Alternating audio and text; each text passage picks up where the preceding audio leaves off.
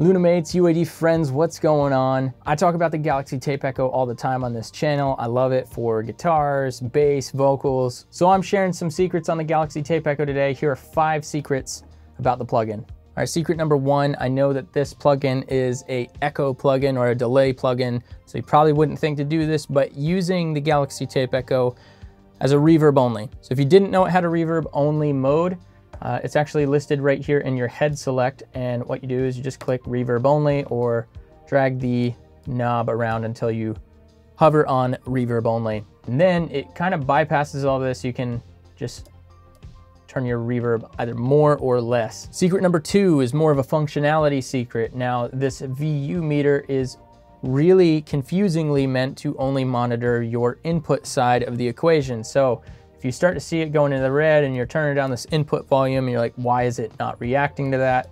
That's why. Another little functionality tidbit is this feedback circuit is before the VU circuit in the real hardware, and they modeled that when they were making this plugin. So again, if your input volume's low, but this feedback is high and you got a lot of repeats happening, then it's probably gonna start to push this input circuit. So again, just something to note. Secret number 3 is actually taking advantage of this, and that's getting the tape distortion. So again, maybe drive the input volume up, just be sure that you're compensating on the output volume so that you're not blowing up your channel and you're keeping your volume consistent. The distortion on the tape sounds absolutely phenomenal, especially on vocals. Kind of separates it from the vocal a bit, so give it a go. Try it on your next project while you're getting sounds. Guys, if you want to hear these secrets in action, I've just launched my new Class X line of presets. These presets are based and built off everything in this video and more. Each Class X pack is both UAD2 and UADx compatible. They work in any DAW, whether you're in Pro Tools, Logic, you name it. They're designed for post-production, so you don't have to have UAD Console running, and this includes Luna. Now you can find all the presets right from within the Luna preset browser window. I spent a lot of time dialing these in, so they're already gain staged for post-production ABing, so you don't have to. Now, I've included some of my favorite presets in these packs. Some of these presets have been used in songs that have been on the radio and even some of the country music networks. Class X is a great way to learn how to get the most from these plugins, and it's also the best way to support the channel so I can keep bringing you guys new content and find new ways to help you guys in your creative endeavors. Guys, your support means the absolute world to me.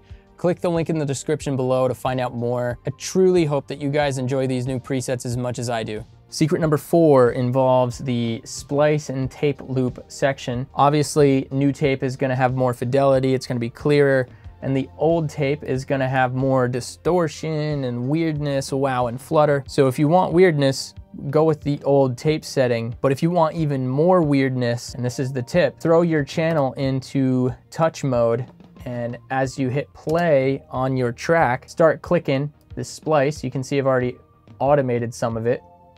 And you can see it's kind of going hog wild there, but you can just keep adding more points.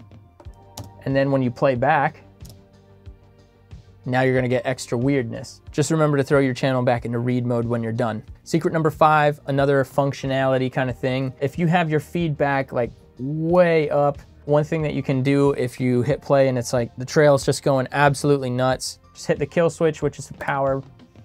This resets the delay engine and it kills all of the repeats. So you turn it back on, the reverb trail isn't gonna keep going and you can reset that. So, you know, you'd turn it off, turn your feedback down to a more acceptable amount of feedback, and then turn it back on.